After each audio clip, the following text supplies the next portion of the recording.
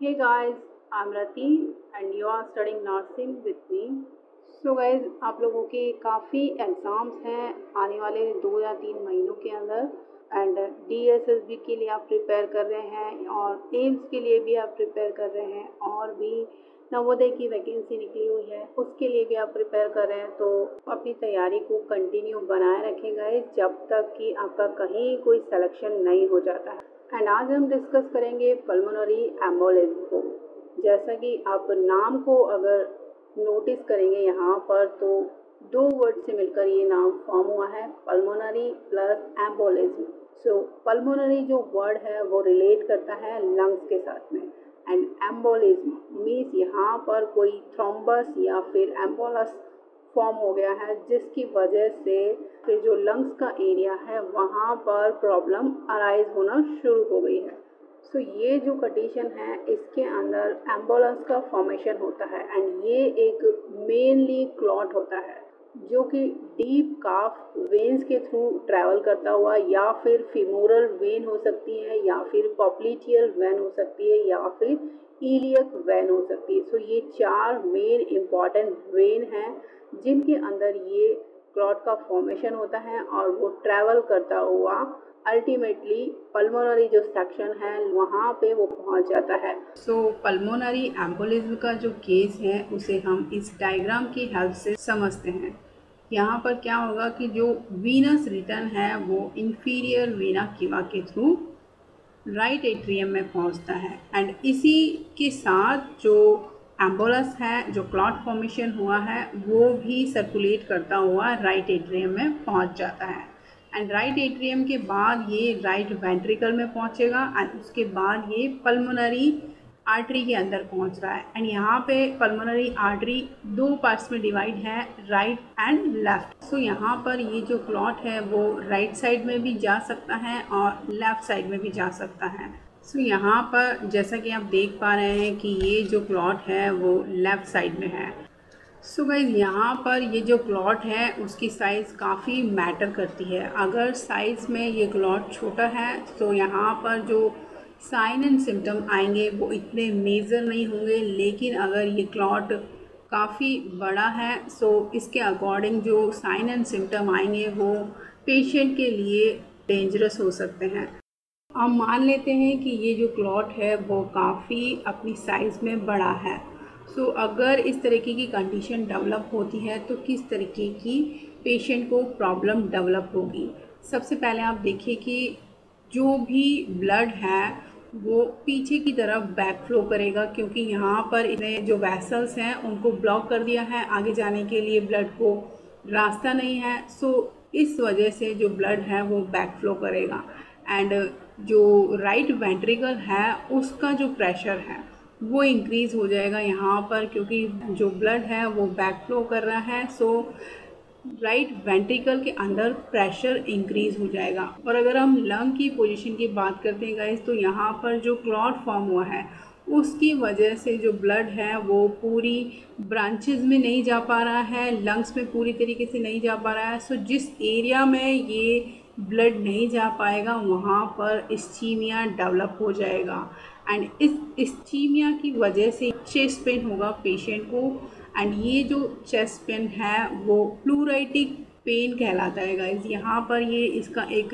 Classical sign है pulmonary embolism का। ये जो पेन है इसे प्लूराइटिक पेन कहा जाता है एंड ये इस वजह से हो रहा है क्योंकि यहाँ पर इन्फ्लामेशन हो रहा है लंग की पैरेन्काइमा का एंड ये जो पेन है इसका जो ऑनसेट होता है वो सडन ऑनसेट होता है, मीन्स एकदम से अचानक से ये पेन फील होता है पेशेंट को एंड जब भी पेशेंट ब्रीथ कर रहा है गाइस तो यहाँ पर ये जो कंडीशन है पेन की वो और भी वर्स होगी।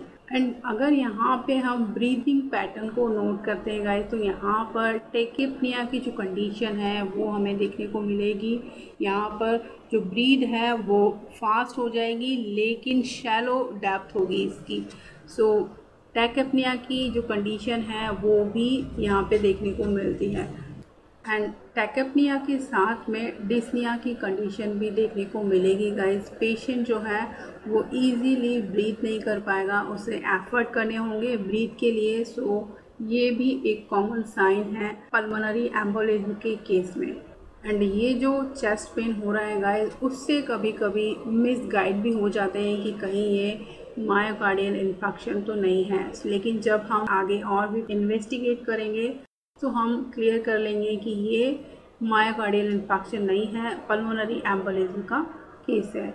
एंड यहाँ पर ये जो क्लॉट है अगर काफ़ी साइज़ में बड़ा है तो इसकी वजह से यहाँ पर हीमोप्टाइसिस का साइन हमें देखने को मिलेगा गाइस। और हीमोप्टाइसिस अगर दिखाई दे रहा है तो इट मीन्स ये इंडिकेट करता है कि यहाँ पर जो एल्वियोलर पार्ट है उसके अंदर डैमेज हो रहा है। एंड ये एक मोस्ट इम्पॉर्टेंट साइन है पल्मोनरी एम्बोलिज्म को आइडेंटिफाई करने के लिए।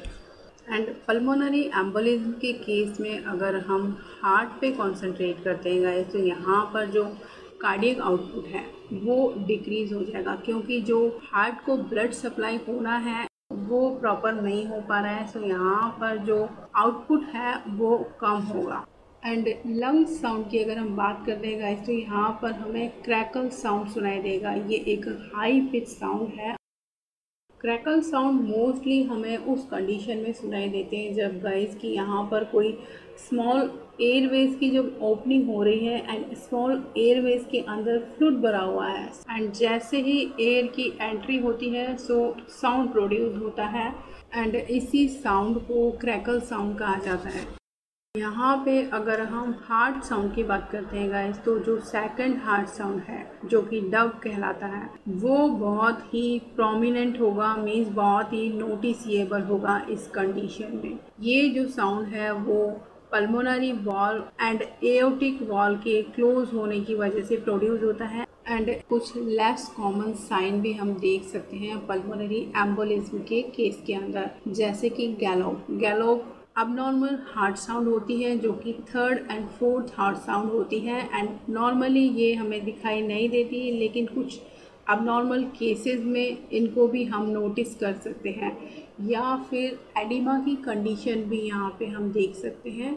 एंड पल्मोनरी एम्बोलिज्म की वजह से हाइपोक्सीमिया डेवलप हो रहेगा इस, तो यहाँ पर साइनोसिस की कंडीशन भी हमें देखने को मिल सकती है किसी केस के अंदर, बट ये बहुत ही लेस कॉमन साइन है। सो गाइस इन सिम्टम्स के बेसिस पर हम सस्पेक्ट कर सकते हैं कि ये जो केस है वो पल्मोनरी एम्बोलिज्म का केस हो सकता है एंड इसको फर्दर और कंफर्म करने के लिए हम डायग्नोसिस को कर सकते हैं।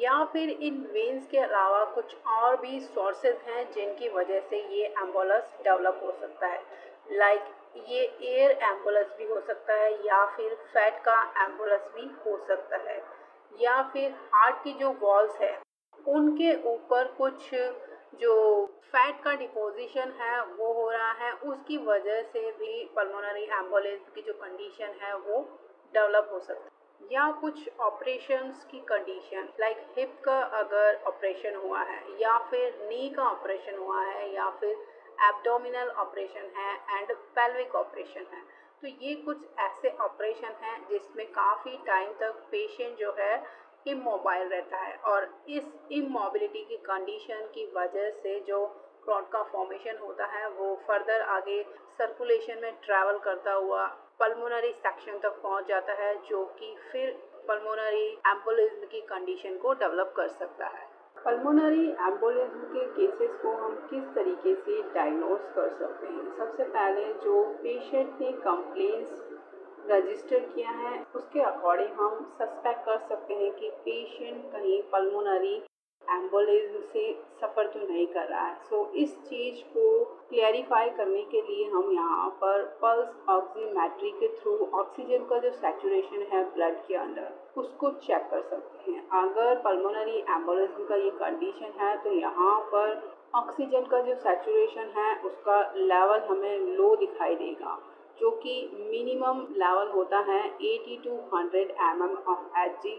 सो ये अगर इस रेंज में नहीं है और इससे लो है तो ये हम सस्पेक्ट कर सकते हैं कि ये पल्मोनरी एम्बोलिज्म का केस हो सकता है। और फर्दर इसे और क्लैरिफाई करने के लिए हम यहाँ पर ABG एनालिसिस कर सकते हैं।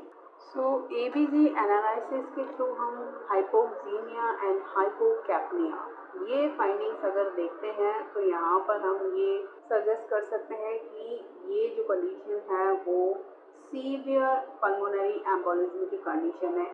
इसके अंदर कार्बन डाइऑक्साइड एंड ऑक्सीजन दोनों का ही लेवल लो हो जाएगा यहाँ पर, एंड रेस्पिरेटरी एल्कलोसिस की जो कंडीशन है वो भी यहाँ पर अराइज हो सकती है। एंड LDS3 आइसो एंजाइम के जो वैल्यू है उसके अंदर इंक्रीमेंट देखने को मिलता है अगर यहाँ पर लंग के अंदर इंजरी हुई है तो। या फिर हम कर सकते हैं VQ lung scan. VQ lung scan means यहाँ पर सर्कुलेशन जो हो रहा है एयर का एंड ब्लड का लंग्स के अंदर, उसको हम चेक कर सकते हैं इस प्रोसीजर के थ्रू। एंड इस प्रोसीजर के थ्रू हम ये आइडेंटिफाई कर सकते हैं कि यहाँ पर कोई ब्लड का क्लॉट है या नहीं। ये जो टेक्निक है वो पल्मोनरी एम्बोलिज्म के केस में काफ़ी हेल्पफुल होती है। एंड पल्मोनरी एम्बोलिज्म के केस के लिए जो कंफर्मेटिव डायग्नोसिस है वो है पल्मोनरी एंजियोग्राफी। यहाँ पर एक रेडियो ओपेक डाई को इंजेक्ट किया जाता है पेरिफेरल वेन्स के through, and right atrium and pulmonary artery में इस डाई को इंजेक्ट किया जाता है, एंड फिर विजुलाइजेशन किया जाता है कि किस पार्ट के अंदर क्लॉट का डिपोजिशन हुआ है। पल्मोनरी एम्बोलिज्म के केसेस को हम किस तरीके से मैनेज कर सकते हैं। सबसे पहले पेशेंट को यहाँ पर ब्रीदिंग डिफ़िकल्टी हो रही है, इसको दूर करने के लिए हमें पेशेंट को हाई फाउलर्स पोजीशन में लेटाना होगा, जिससे कि जो पेशेंट को एफर्ट करने पड़ रहे हैं ब्रीदिंग के लिए वो थोड़ा सा कम हो जाए। एंड सेकंड स्टेप होगा कि यहाँ पर हमें ऑक्सीजन को एडमिनिस्टर करना होगा कैनुला के थ्रू, और अगर कैनुला के थ्रू पॉसिबल नहीं है तो यहाँ पर हमें एंडोट्रेकियल इंट्यूबेशन करना पड़ेगा। एंड हाइपोटेंशन को ट्रीट करने के लिए IV फ्लूइड्स का हम यूज़ करेंगे, और इससे अगर BP पर इफ़ेक्ट नहीं आता है, रेज नहीं हो पाता है BP, तो यहाँ पर हम पॉजिटिव आइनोट्रोपिक जो एजेंट होते हैं जो कि हार्ट की कॉन्ट्रैक्टिलिटी को बढ़ा देते हैं, उनका यूज़ हमें यहाँ पर करना पड़ेगा BP को रेज करने के लिए। एंड सेकंड ट्रीटमेंट हम कर सकते हैं एंटीकोगुलेंट थेरेपी के थ्रू। यहाँ पर हम हेपेरिन एंड वारफेरिन दोनों को ही यूज़ करेंगे। थेरेपी हम स्टार्ट करेंगे IV हेपेरिन के थ्रू। जैसा कि आप सब लोग जानते हैं कि जो हेपेरिन है वो क्लॉट्स को डिज़ोल्व नहीं करता है, बट जो नेक्स्ट क्लॉट है उन्हें वो फॉर्म होने से रोकता है। हेपेरिन का ये मेन फंक्शन होता है कि वो डिज़ोल्व नहीं करेगा क्लॉट को, लेकिन जो नेक्स्ट क्लॉट फॉर्मेशन है वो उसे होने से रोकता है। यहाँ पर हम स्टार्ट करेंगे थेरेपी हेपेरिन के साथ, और साथ में हमें मॉनिटर करना है PTT का नॉर्मल वैल्यू को। जैसे ही ये वैल्यू नॉर्मलाइज हो जाती है फिर पेशेंट को हम ओरल एंटीकोगुलेंट्स पर शिफ्ट कर देते हैं, और वारफेरिन का हम यूज़ मोस्टली करते हैं इस तरीके के एजेंट्स के रूप में। एंड यहाँ पर हम यूज़ कर सकते हैं फिब्रिनोलाइटिक एजेंट्स का, ये भी एक थेरेपी है जिसे हम यूज़ कर सकते हैं पल्मोनरी एम्बोलिज्म को ट्रीट करने के लिए। यहाँ पर जो क्लॉट्स ऑलरेडी बन चुके हैं ये उन्हें ब्रेक डाउन कर देगा। इस तरीके से हम पल्मोनरी एम्बोलिज्म के केसेस को ट्रीट कर सकते हैं। गाइज ये था आज का हमारा topic pulmonary embolism. And guys please don't forget to contribute, your contribution is really valuable for us, so please do share and like our videos on various platform. I hope कि ये information आपके लिए useful रहेगी for your DSSSB and AIIMS exams. Till then, take care, keep studying, and bye-bye.